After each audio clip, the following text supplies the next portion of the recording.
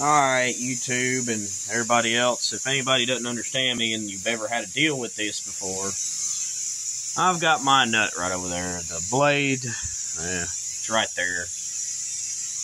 Every time you tighten this sucker up with a wrench or an air impact, this whole thing does not want to cooperate. It locks up, binds up, and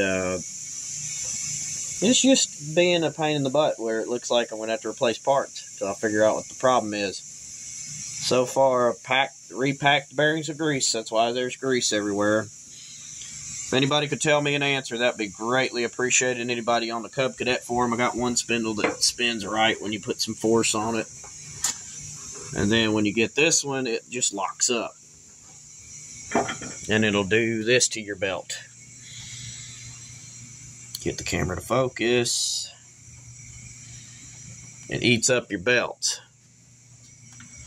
If anybody knows what that means, that'd be greatly appreciated for your deck belt on a Cub Cadet LT2180.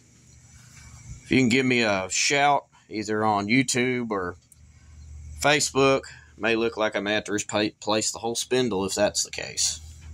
Hopefully you guys have a good day out there. We'll catch you guys later. Hopefully you're having a good, happy weekend.